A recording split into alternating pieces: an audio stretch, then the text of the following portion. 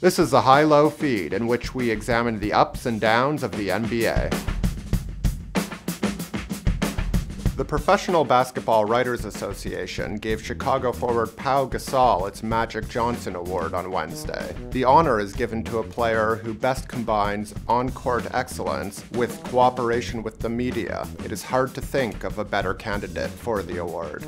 It goes beyond Gasol's behavior with the media. Gasol is basically the league's avatar for human decency. On his approach to life, Gasol said, "It's easy to be friendly. It's easy to be kind. It rubs off on people, so you want to balance out the negatives in the world with some positives. So that's what I try to do." Is this guy even real?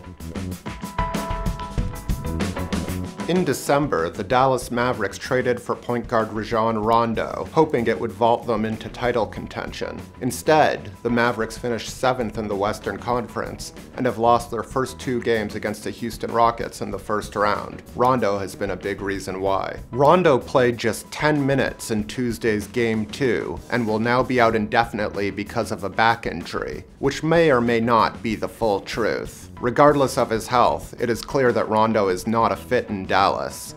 He's a free agent this summer, and he won't be back in Texas.